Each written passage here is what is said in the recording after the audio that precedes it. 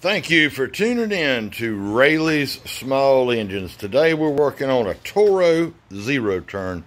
It's not in too bad a shape.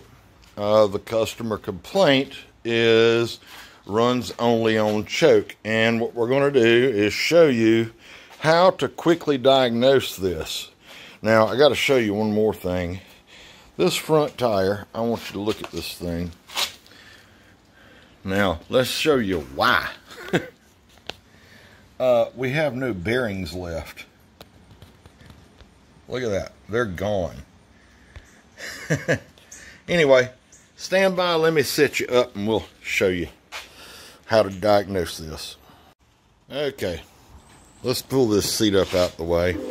Now, I've already diagnosed this just to save time on the video for you, but I'm going to tell you exactly the steps I took. First thing, I pop the cover up, remove the air filter, and it just flips out. Got my hand on the way the camera didn't know. Then you're going to find there's 6 bolts around this engine cover, and all you have to do is loosen them, and you don't even have to take them out. And then this cover will lift off. Something to be careful of, these Toros have a oil drain here. Get you some pliers and turn this, because if you don't, can you see this nipple down here? They are bad about breaking off, so be very, very careful with that. If it does happen to break off on you, you can just stick a bolt and a clamp in there and you'll be fine. So let me pull this engine cover and I'll be right back with you. As I said, it just lifts off. First thing I wanted to do, runs only on choke, tells me we've got good fire, we've obviously got good compression. First thing I wanted to address is a fuel issue, because if you pull it on choke, you're sucking more fuel in. So the first thing I did was look down here at the bottom of the carburetor. There is a bolt right there on the bottom of that bowl. Now all you have to do is loosen that bolt up, pull it out, and the fuel will run out. Make sure your muffler is not hot, because it's going to drain directly on it.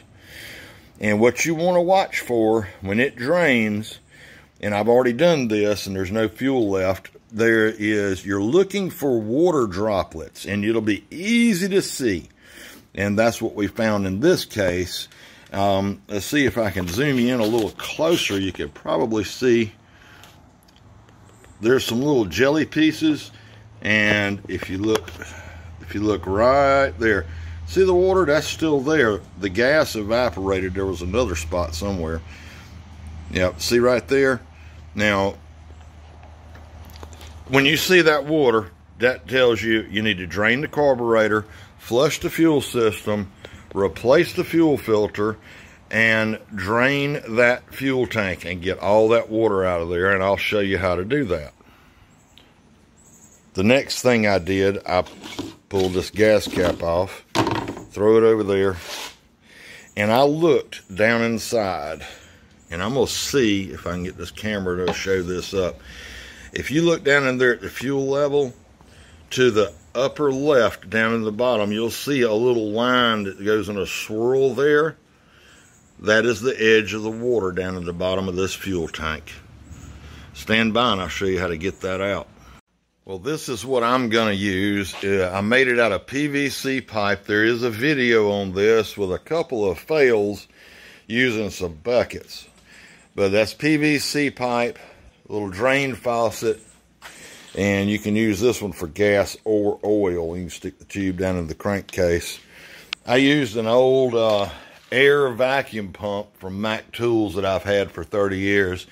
I saw you could buy these air vacuums, and all you do is hook your air hose up to the nipple right there, and it'll suck it all out. You don't have to worry about gas, oil, or anything.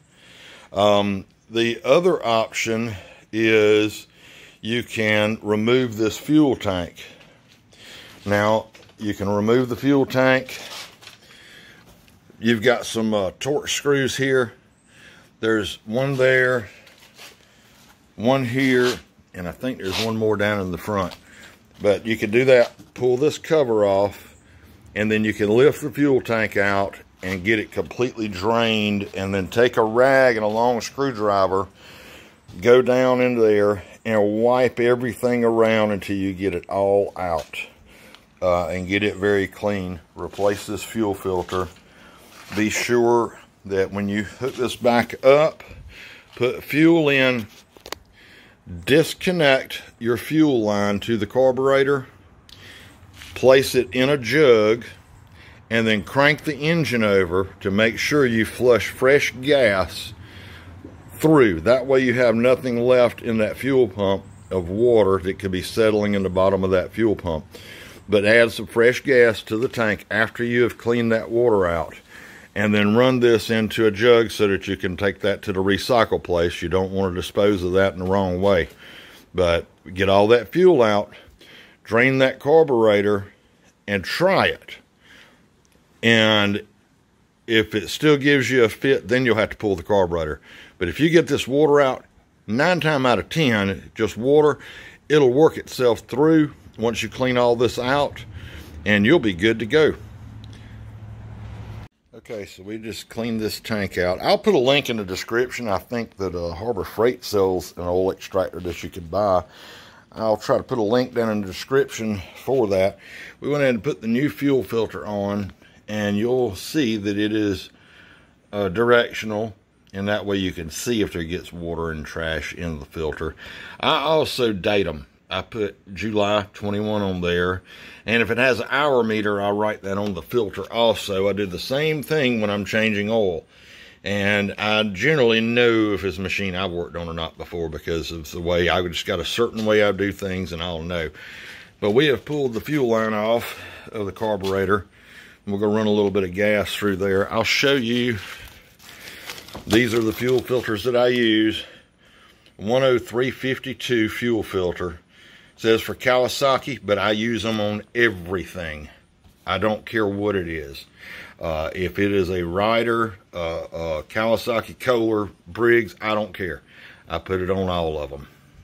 Alright, so I popped this cover back on. We should be good to go. Keep in mind, guys, you're gonna have to crank it over for a little bit before it will start, because you're gonna have, the fuel pump is gonna have to pump and get that gas to fill up the bowl of the carburetor before it'll start. So you'll just crank it over a little bit, and then, you know, she will fire up. Now this one, I went ahead and cranked it over, just so you know, and here we go.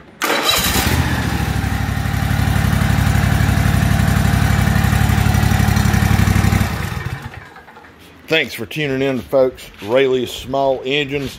If you haven't subscribed, think about clicking that subscribe button. We'd really appreciate it, and hope this helps you guys out, and y'all have a wonderful day. Give us a thumbs up. Leave a comment. Take care, guys and gals.